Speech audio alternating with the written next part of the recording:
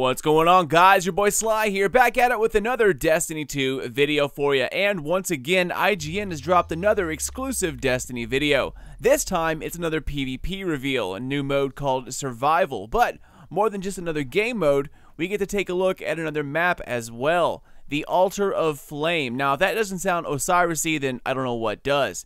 As you can tell, this looks very similar to the Lighthouse and the Burning Shrine. Same Vex architecture, and of course, the same planet, so it has that orange glow being so close to the sun. Survival sits in Destiny 2's competitive archive of modes. Now, if you noticed in the beta, there was quick play on the left-hand side, which consisted of a more relaxed experience and can house a group of solo players.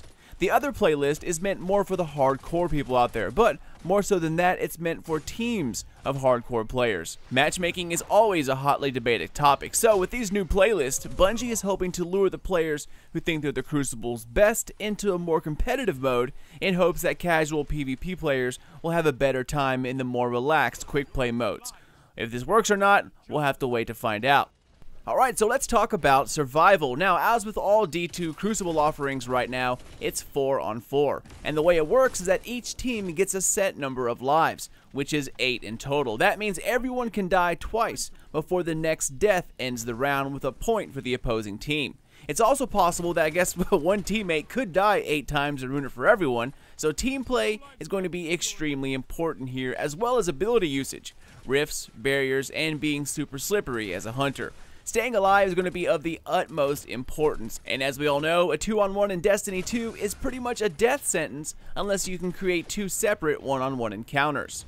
The first team to rack up 3 points by depleting 8 lives each round wins the match. So if you have 8 kills in round 1, that will earn you 1 point. 8 kills the next round, and you will win another point. And even though they didn't specifically say, presumably that means you'll win the match, because you can't come back in a game where the first to 3 wins after losing 2 straight. In any event, to make things active and to encourage players to fight, Heavy will only spawn in one location, and of course, it's in the direct center of the map. As you can see here, it's a heavily traveled area and there are sightlines all around you.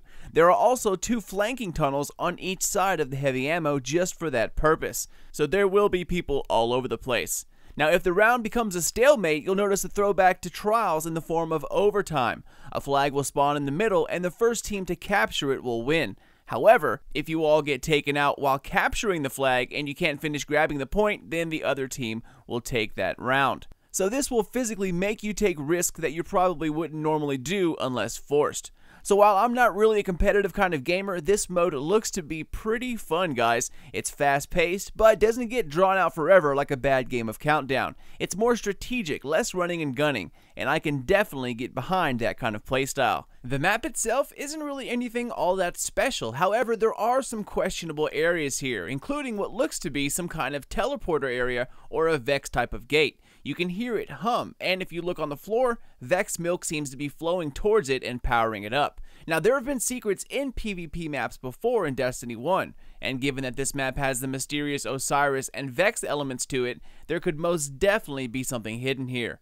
But in any event, that is about it, Guardians. Nothing mind-blowing, but a new PvP mode is always a nice addition. Add the fact that we're going back to Mercury and in a new area, I would say that PvP is starting to intrigue me more and more in Destiny 2, whereas in D1, I really was not a fan. But that's it for me, ladies and gents. As always, thank you guys so much for watching and for your continued support of the channel. Keep being awesome, everyone, and be sure to spank the thumb, leave a comment, and if you could be so awesome as to share this and all of my videos. Sharing goes a very, very long way in getting channels off the ground, so any help from your part would be awesome. Take care, Guardians, and be sure to keep those eyes peeled for more Destiny 2 news and videos coming out here very soon. But until then, this is your boy Sly. Later, y'all.